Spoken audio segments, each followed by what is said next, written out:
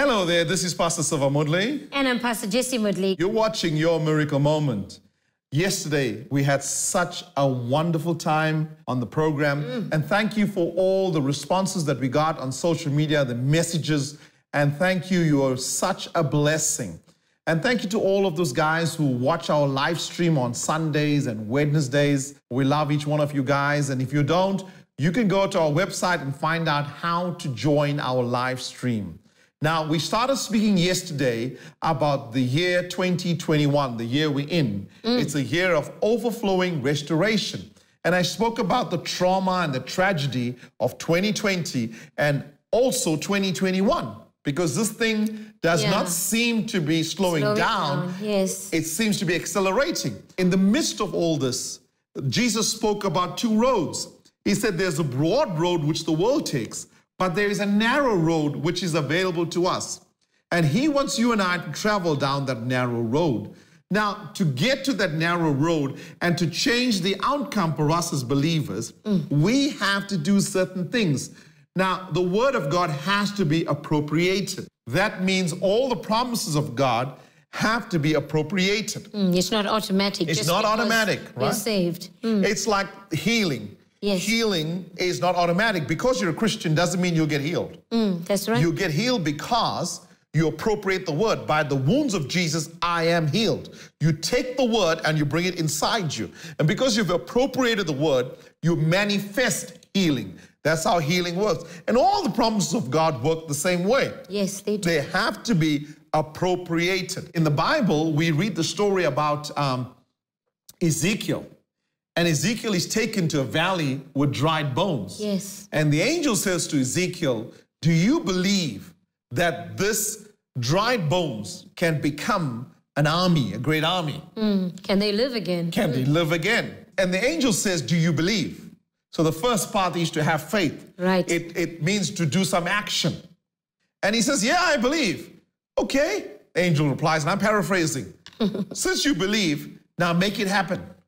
Prophesy to the dried bones. Yeah, speak out. Speak it out. So when he prophesies, he activates restoration of a great army. In 2021, we're going to activate overflowing restoration.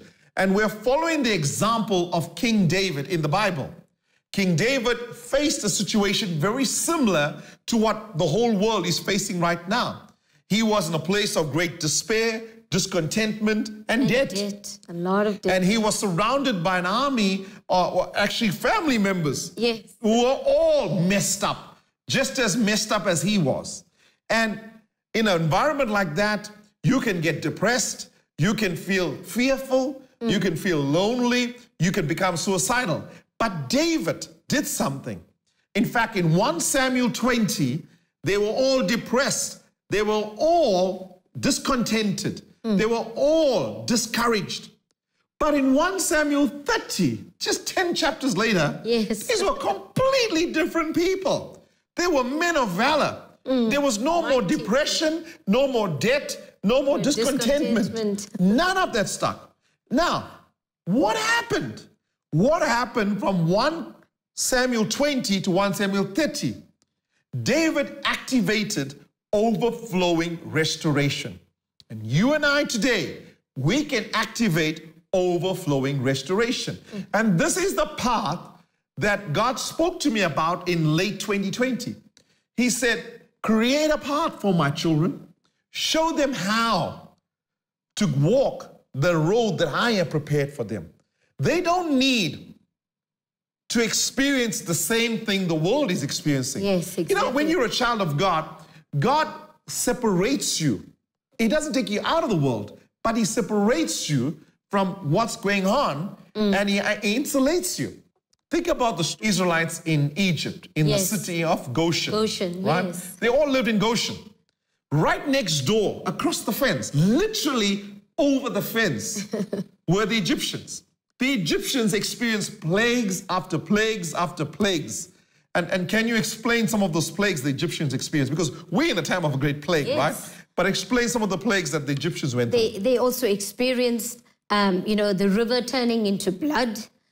They couldn't have water to drink. Their houses boils on their Yes, on Now, the body. boils, by the way, just to tell you, boils is caused by a virus. It's caused by a virus. It's caused by a germ, a virus. Yes. Boils is a pandemic. It's a pandemic that hit him. And then you had frogs, water turning, no more water, turning into blood. You can't drink it. Yeah, you can't bath, you can't do it. Hail, and the fire and brimstone. Wow. They had, they had like, how many was it? 10? 10 disasters. 10. And they also had... We're having one and we are struggling to get through the one. They had 10 disasters.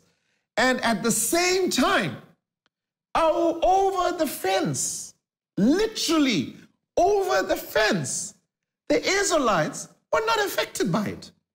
They went through their daily routines. Yes.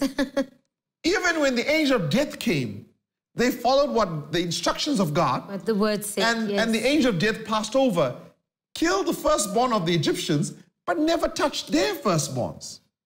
Never touched their firstborns. Why? Because you can choose a path that is different from the path the world is going through.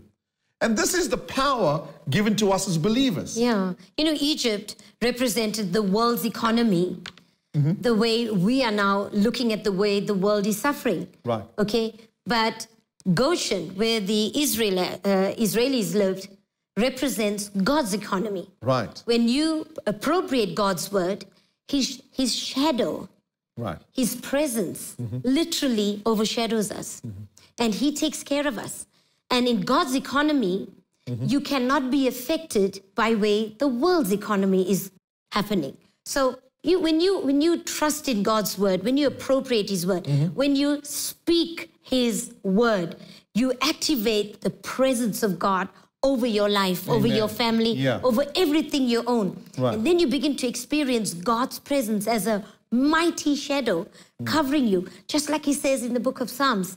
And you know, I am so blessed to read the word of God and to learn from somebody that already went through so much of trouble. And so much pain and sorrow. He just went from trouble to trouble to trouble to trouble. You know, and when you go through something like that, you want people to come into your home to encourage you, to build you up, to take you out of depression. So here he is, he's in a cave, right? Yeah. He's in a huge cave. It's massive because, and here in South Africa, we have several big caves. Yes, we do. Several big caves. So he was in one of these big, huge caves where his relatives, and he had a lot of relatives. He had 400 of them. They were, all of them were angry, discontented, and in great debt. They were angry with the government. They were angry with the lockdown regulations from Saul. You know, they were discontented. They were in distress. They didn't know. It's like how people feel right now. They don't know if they're going to get infected or not. They don't know if their COVID results are coming back positive or negative. They're in great distress. These people were in great distress, in debt, discontented. And all these people, negative people, came to the cave to live with David. Imagine 400 people who are depressed, and you are now going to shepherd them. I think it's simply how many people would love to go to that church? Amen, amen, amen, amen. So David himself, he had a bad deal, a raw deal. He killed Goliath. He was promised the girl, promised the money, promised the tax deduction. And he got it for the time being, but his father-in-law got jealous of him and tried to murder him. So David had to leave the girl behind, leave the money behind, leave everything behind, and hide in a cave with losing. He got a raw deal. Yeah. He killed Goliath. And instead of being honored, he was betrayed. He was betrayed.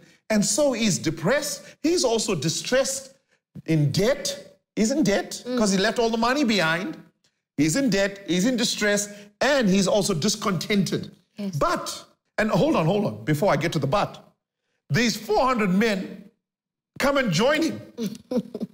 So he could have decided, hey, I'm just going to weep with everyone. I'm going to join the world and cry and be fearful and hide from this thing. I'm just going to lock myself behind these doors. I'm going to hide in the cave and hope something happens. This passes by. I hope it passes over. I hope it's gone, it's over. We don't know when this pandemic is going to end. None of us knows when it's going to end. People say it might end in 2022. We don't know. Some people say it might end even in 2021. We don't know. But we can't live in the cave and let the world pass by, let everything pass by. God wants us in this time to experience total overflowing restoration. Why overflowing? Because God doesn't want you to just get back what you lost. He wants you to get it back with interest, So to get total restoration, you have to activate it. You have to act. It's not automatic. Even if somebody can prophesy, you're going to get total restoration. It's not automatic. It has to be activated in order to manifest. So in this series, I'm teaching you how to activate total overflowing restoration. Amen. So we see that David firstly had a different mindset. When he wrote Psalms 1, he said, blessed is the man that does not connect, to the sinners, to the ungodly, the scornful, doesn't connect to the mockers, doesn't connect to the people who are always negative. Blessed is the man who disconnects from them. Just by disconnecting, you're blessed. But hold on, you disconnect and at the same time, you reconnect.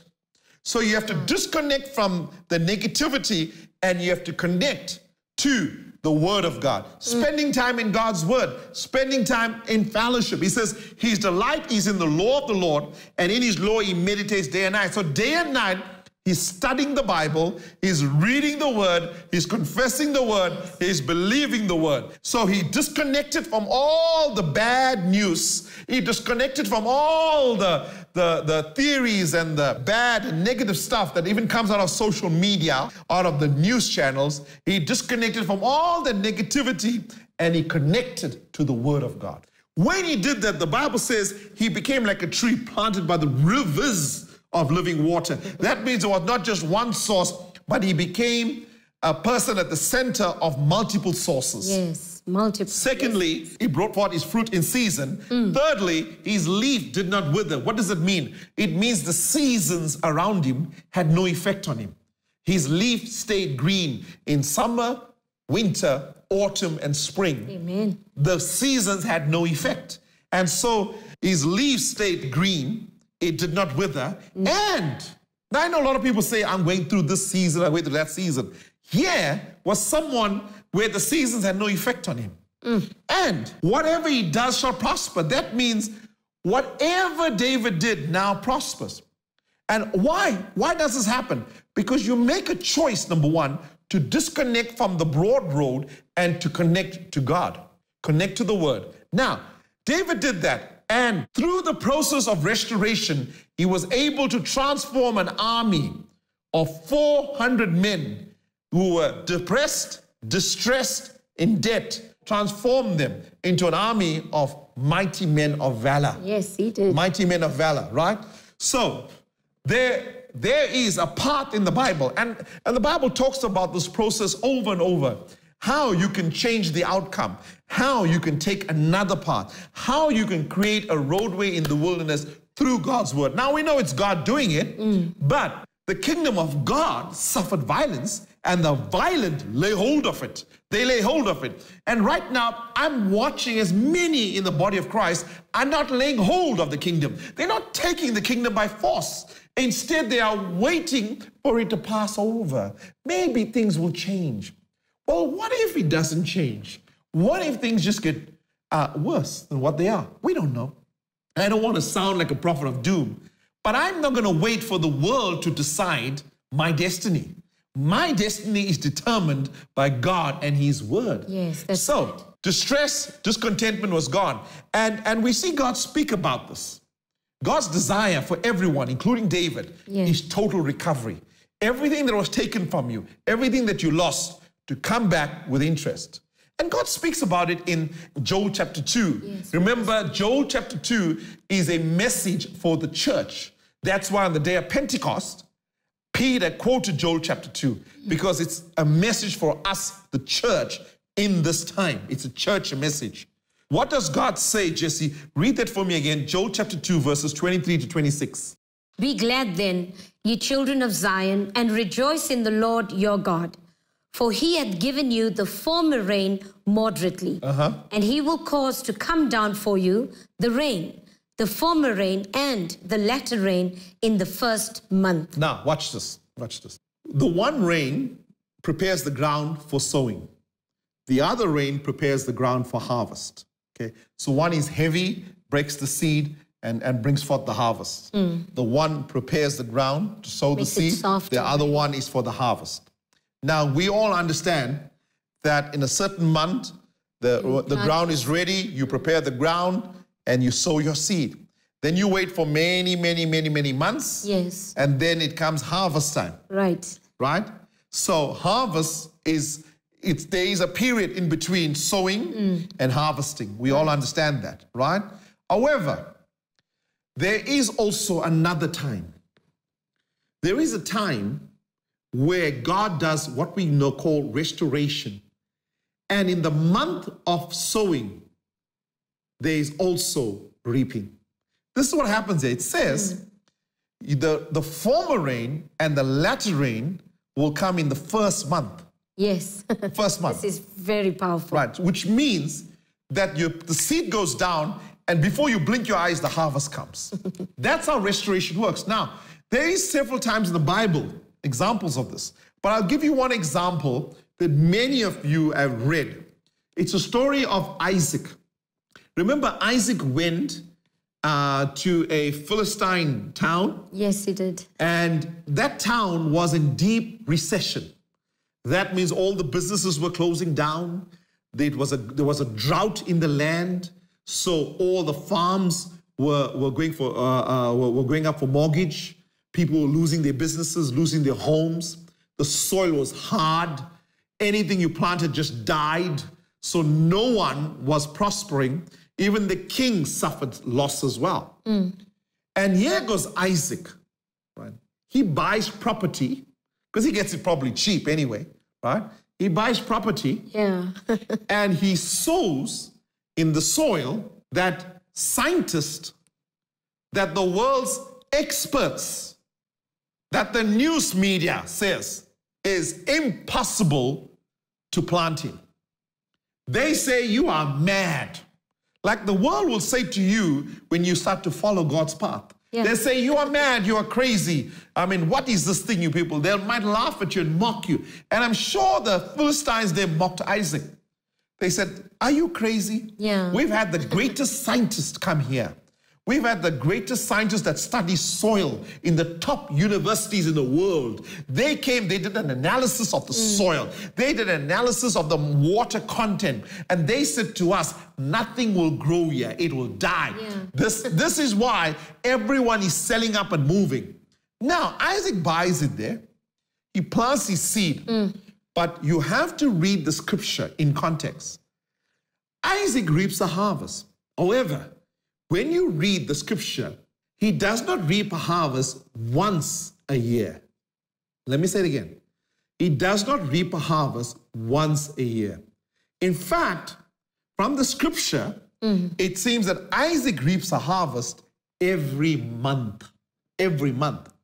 That's why the Bible talks about him getting a massive return. It's like multiple harvests. A multiple harvest.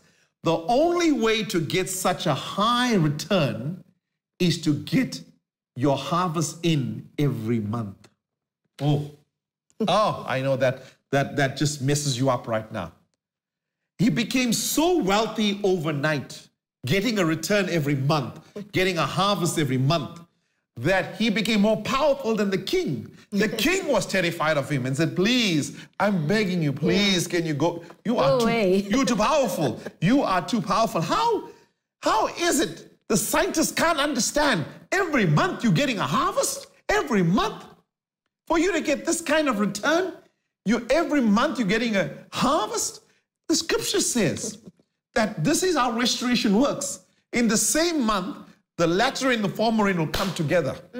Amen. This is what restoration is all about. This is acceleration. It's acceleration of restoration. Yeah. Amen. Now, go on reading for me, Jessie. And the floors shall be full of wheat, and the vats shall overflow with wine and oil. So they'll overflow, right? So and the floor is full of wheat. Okay, it's full of wheat, and the vats are overflowing. So you can't walk there. Now, what does God say? And I will restore to you the years. Now, hold on. I'll restore to you the years. Now, watch that.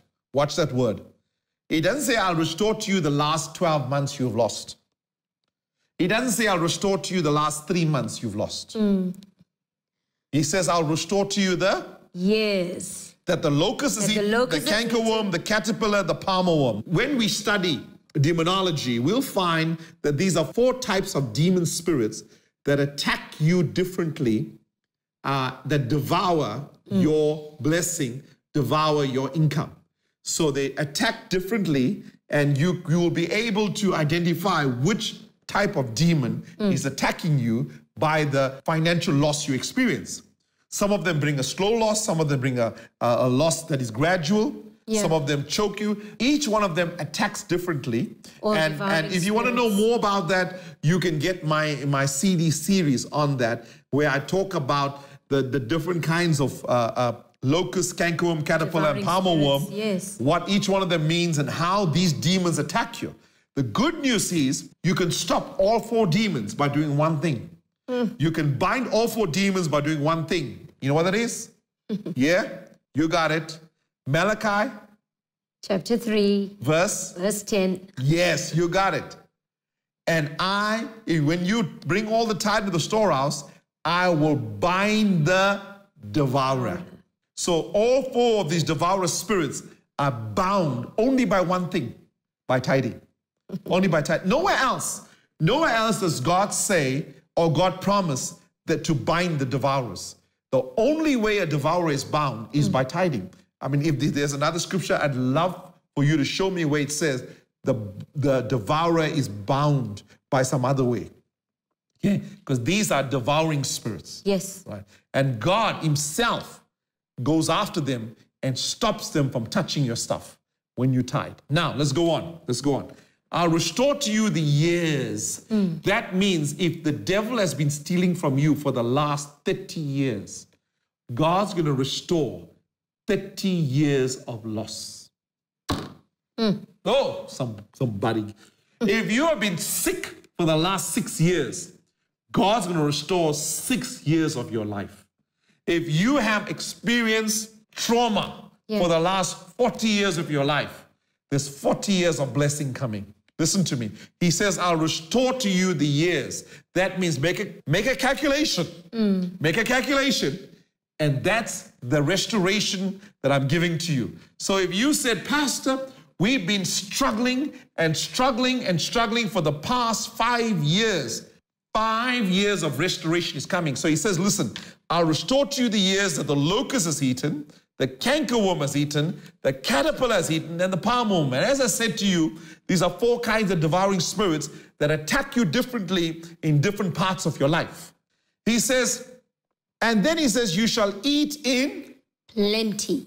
You shall eat in plenty. You will have so much to eat. Man, you'll have to consider going on a keto diet because you're going to be eating plenty and you'll be satisfied. Right. And look, you'll praise the name of the Lord your God that had dealt wondrously with you. And my people shall never be ashamed. You'll never be ashamed. No amount of years. God's not putting a number on it. He says, any amount of years that you were suffering lack and where the enemy stole from you. Yeah. So God is going to restore you. Overflow. Restoration. That's what he's saying, yeah? Yeah. And he's saying, as you said, that you will lack no good thing. Nothing at all. Right. Now listen to this. The whole Bible is a book of overflowing restoration. In fact, there are different sets of rules for the world and a child of God. Again, I spoke to you about 2 roads. I spoke to you about the broad road and the narrow road. So the world system says that everything born must die. Right? That's what the world says. Yes. Anything that's born is going to have a time, it's going to die. God says that anything that dies will live. The world says everything starts out new and gets old. I mean, you go and get a car, it's brand new. 6 years later, it starts to fall apart. And 10 years later, it gets older and older and older. That's what the world says. Anything starts out new, but it then gets old. God says the old can become new.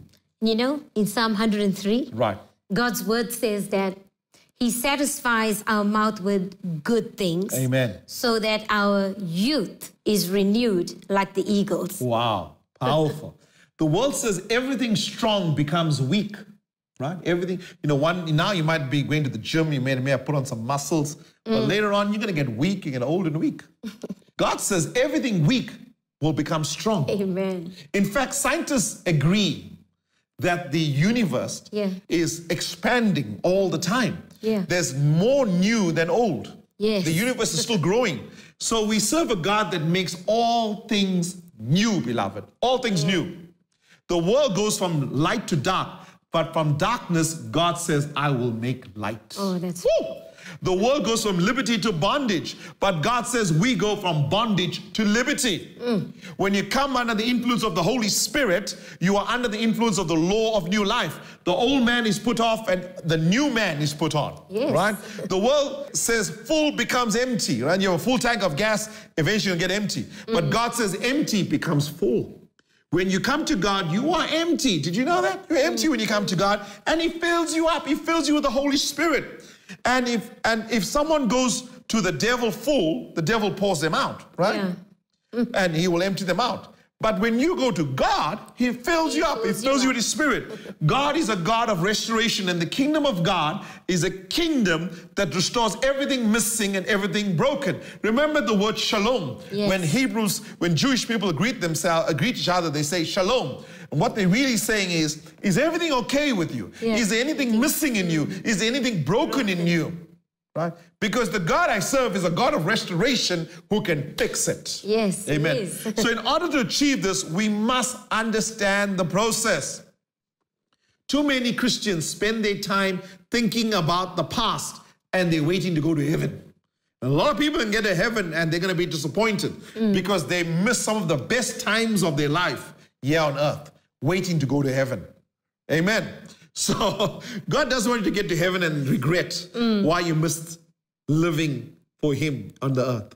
Why you missed gathering on the earth. Yes. Why you missed doing business on the earth. So I'm going to expand over the next several weeks and, actually over the next 2 weeks on this program. The process is required for overflowing restoration. And you're going to regain everything that you lost and more. Everything that you lost and more.